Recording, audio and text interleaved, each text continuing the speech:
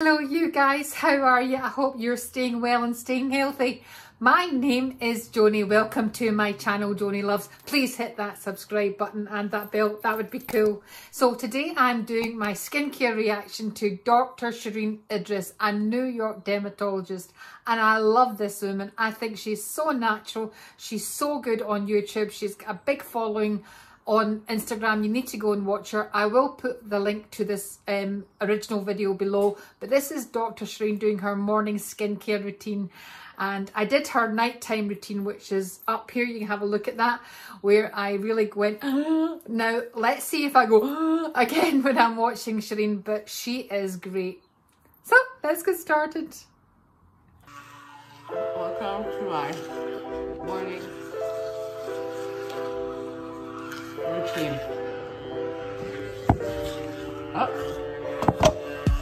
Oh my god, you guys. Okay. I start off by brushing my teeth. And then I wash my teeth.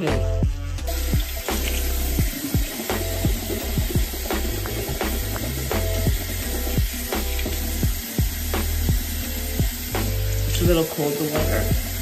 Because it wakes me up a bit. I put my contacts because I am blind. And I want to go get undressed, stop the camera, take a shower, and come back. Hopefully fully dressed, ready to tackle the day. All right, good morning. Now we have taken a shower. We are semi-awake. The coffee has not happened yet. I oddly got addicted to coffee only during quarantine. I never used to drink coffee before that, so that's probably a habit I'm gonna have to quit.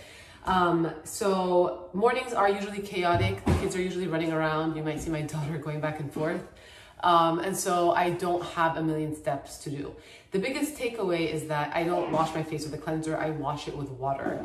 I don't cleanse twice a day. I don't recommend cleansing twice a day because when you do, you're overstripping your skin of its natural oils, and it can actually make you oilier because you're going to try to then overcompensate. I don't know what she's doing. Mimi, what are you doing? I'm feeding the baby. You're feeding the baby. Okay. And then after...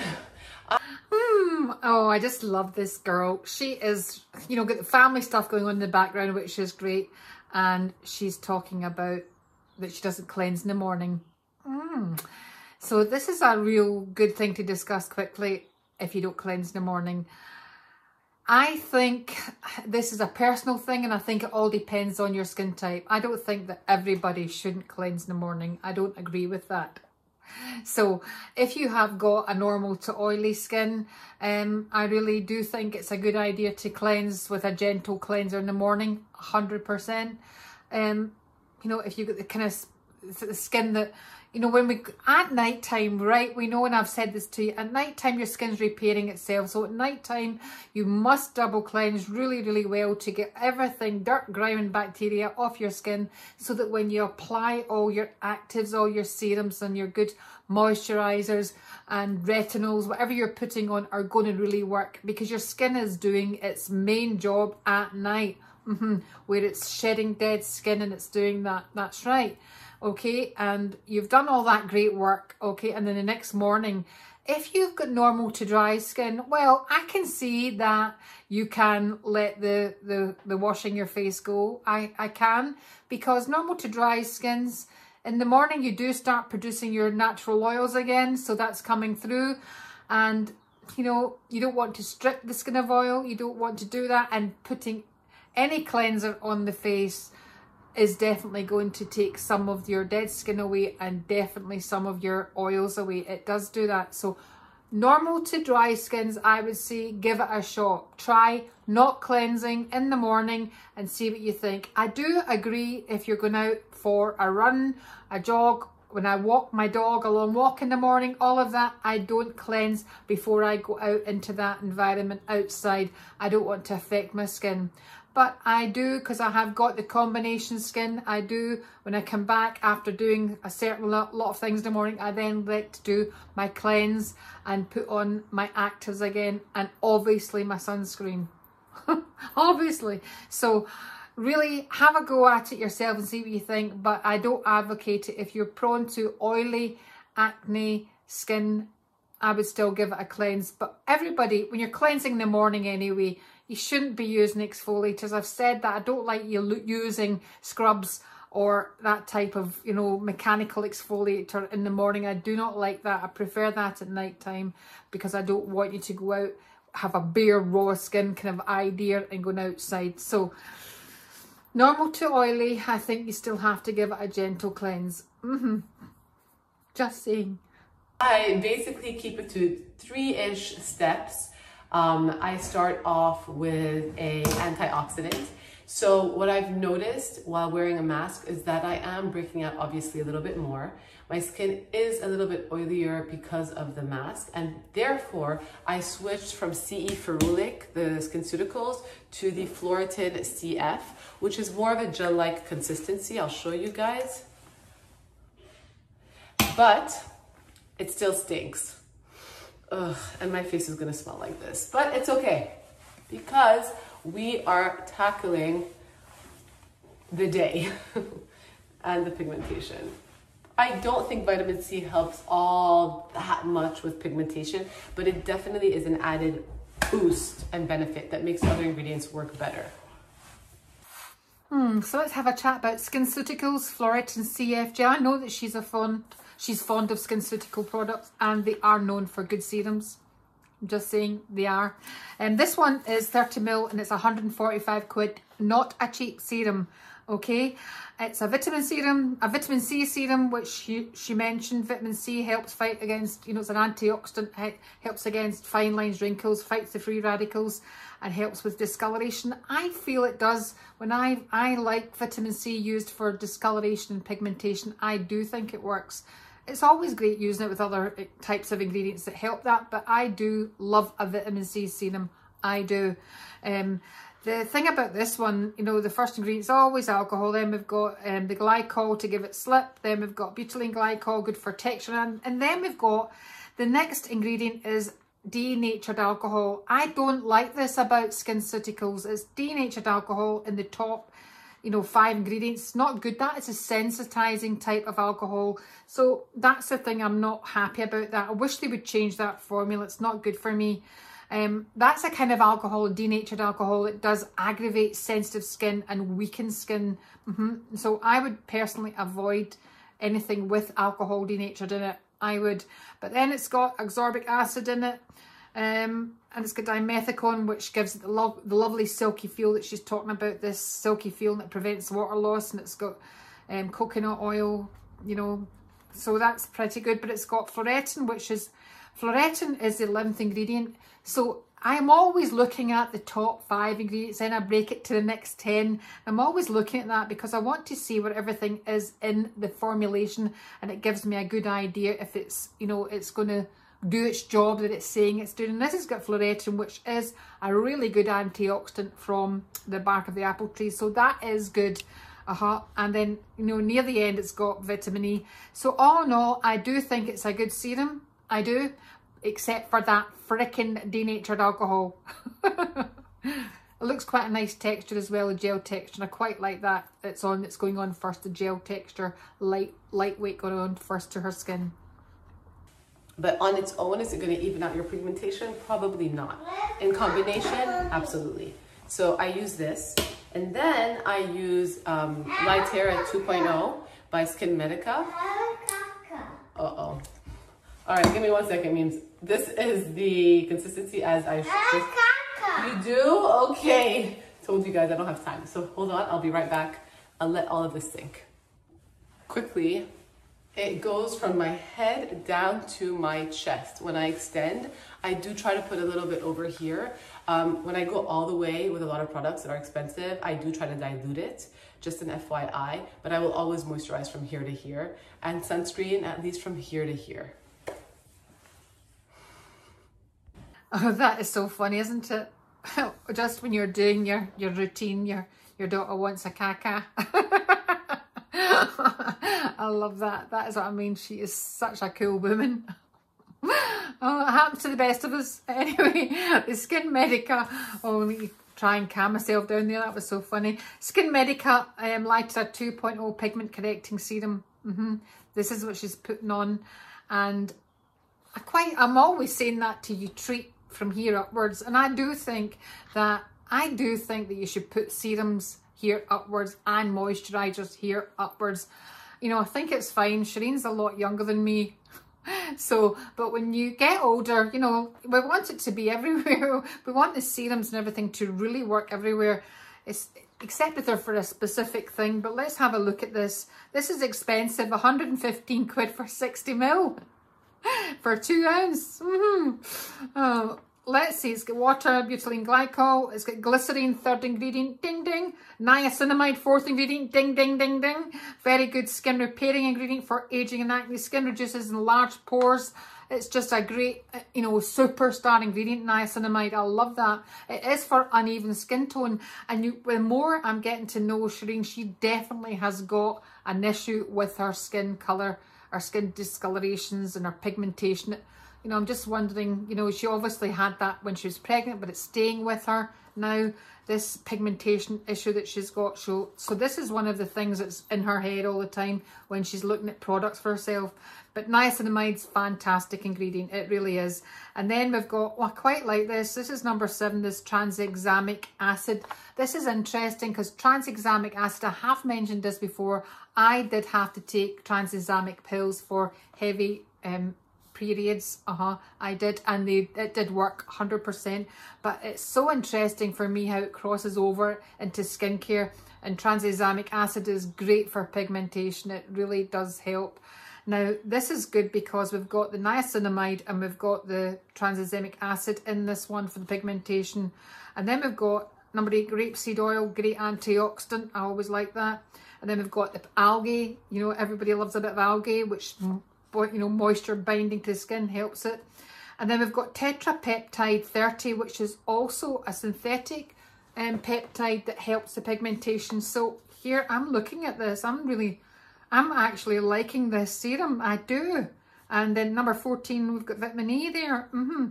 Wow. And then we've got, again, the emollient from coconut oil. So I really like that, I do.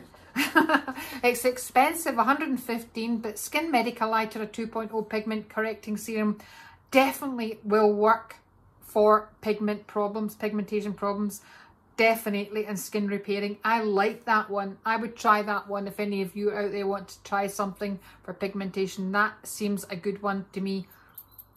Ding ding. It's good to always get one that you really like. It's done, we washed our hands, but basically antioxidant, brightening agent. When I wear the mask, I do not use a moisturizer because it's the weekend. I'm not wearing a mask. I'm going to start moisturizing. It is end of October. The air is getting drier. And oh, I like how she's saying that because she wears a mask. Obviously, being a doctor, she's wearing a mask, you know, so many hours, maybe 8 hours a day. And it's definitely been making her break out. You know, I've got another video up here you want to watch, Maskne, where it really has been the issue and it's not going away, is it? Maskne is not going away.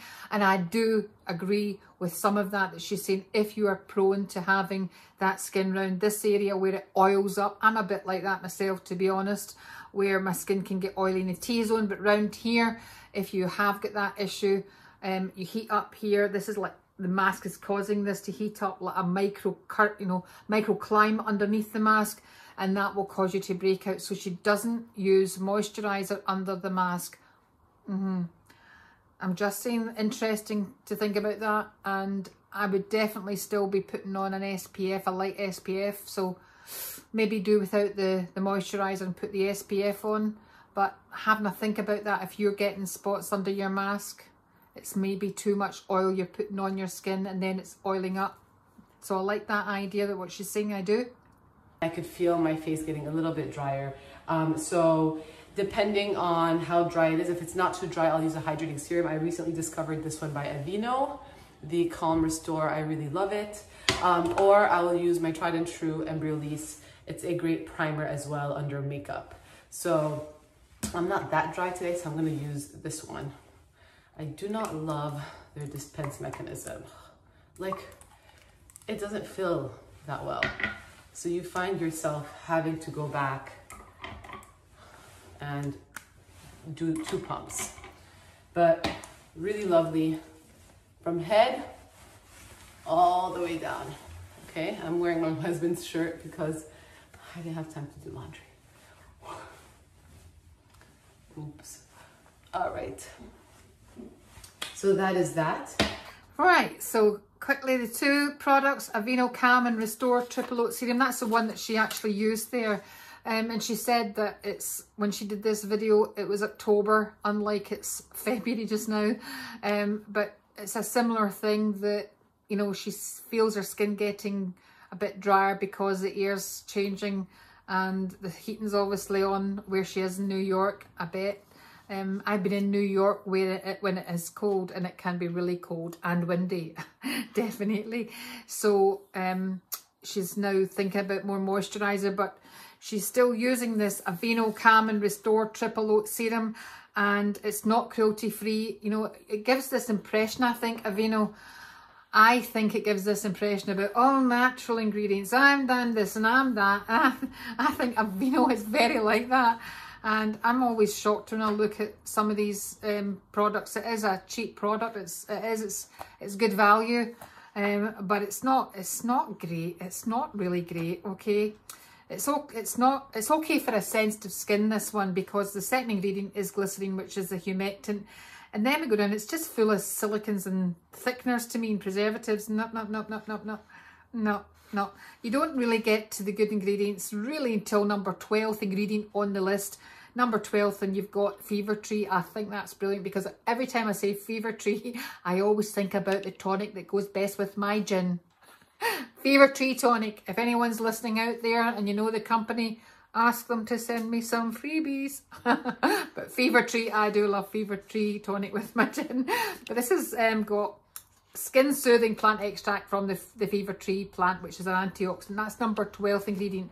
And then we've got, which is what the whole range is based around, is Avena Sativa oat kernel, which is oat extract is skin soothing, and that's what you need to know. Oat kernel extract is all skin soothing, and there's 3 of them, number 13, 14, number 18 in the ingredient list. But that's what I'm trying to say. The good ingredients are way down at the bottom end of this. That's why I don't think it's, you know, it's like calling this Calm and Restore Triple Oat Serum sounds amazing, but no. I think it's okay, but not great. Okay, and that other one she talked about, Embryolisse, and I hope that one of my friends, Pam, is watching this, because she went on about this Embryolisse. Always hard for the Joanie. Lay cream concentrate at 20 quid for 75 ml. It really is really reasonable, but this product has been out since the 1950s. Crikey Mikey. And it's so hyped up that I cannot believe the company Embryolisse that absolutely, you know, sell this to people, and it sells. It's a blinking miracle to me, because this is hyped up, mostly water, mineral oils, thickeners. This is not a great product. It's an okay moisturiser, for normal to dry skin, but it's been out since the 1950s. It's old-fashioned formula, with perfume as well. Oh dear. I could go on and on about this one, but Embryolisse, it's got the second ingredient is mineral oil. You know, it's like Vaseline, the second ingredient. Then it's thickener, right, go down to number 8, which is a bit of shea butter. You know, but anyway, it's not that great, this product. It's formulated, you know, it really is not great formulated. And I don't know why people buy it. I really don't, because there's much better out there. Much better. Do you hear me, Pam? I hope you're listening to me. So it's all hyped up. Don't believe all the hype about this. Do not believe it. Okay. That's so. And then sunscreen. So glow screen, I adore it. Tip, I do use it under makeup. Whew. When I put my makeup, I will sometimes use it on top. I'll do a makeup routine for you guys. So he is doing his morning routine. I just told there's no time. Oh my god. Oh my god. Are you tickling? Ouchie. Yeah. And then, let me put this strap. How about you, dinosaur? This is a very shiny one for the neck and chest, but I have it, so I'm showing you guys. But look how, it's a cloudy day, but if I go, I actually think I have footage of me in the sun doing this for you. I'll show you. And voila, that's it.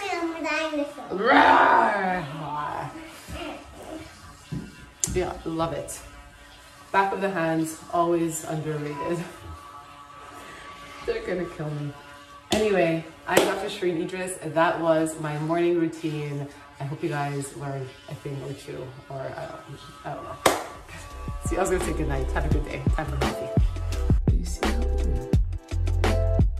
No. Hello. Oh, I think she's just wonderful. I do. Such a nice personality that comes over from her, doesn't it? And the family in the background. Oh, it's so nice. Super good glow screen that she used, the SPF. I don't like it. It is very shiny. It's known to be very shiny, this one, but I don't like this Super Good Glow Screen SPF 40. It's cheap. Well, it's 32 quid. It's okay. It's an okay price for it. It really is an okay price. But this is the thing about these sunscreens just now. Chemical sunscreens, okay? Ava benzone, octisalate and octacrylene. These are ingredients now that are regarded as a bit dangerous, and they're undergoing really massive scrutiny just now in the FDA. Not just there, but we have to be careful about them. There's a number of issues, but avobenzone, these can cause, they believe they may be related to hormone disruption. So what's the point in chancing it? What is the point in taking a chance? There is lots of good sunscreens out there, but you know what? I do think that's why we have to look always to mineral. We're looking to mineral most of the time. I would say 100% if you really were thinking about your skin and the coral reef out there. But, you know, these ingredients now are really being looked at. So you're really looking for only 2 ingredients, zinc oxide and titanium in products to have, and not these chemical sunscreens. Nope, nope, nope, nope. I wouldn't use them. Okay, so that's the thing. Super Good, I do know that they've definitely got a zinc oxide. I'm sure I've used it before and I really liked it. I'm sure Super Good do have a good one that I like, but I don't like this one at all, Shereene. And it makes your skin look very greasy. That's maybe the reason why she put the very light Aveeno Camera Source serum on, and she didn't put the Embryolisse. If she'd put on the Embryolisse with that sunscreen, she'd have been like a real oil slick. There you go. And we don't want that. We don't want that. So I hope that was good for you. It was certainly always good fun for me. I think she's great. I would definitely look to follow her. I love some of the stuff that she does. She's just so good at being natural and being herself, which is what we should always be. Beauty is being yourself. Am I right? So thank you so much for watching to the end. And please share this with some of your friends and make sure you've subscribed to me. That is always a help. And take care and have a great week. Bye. Bye bye.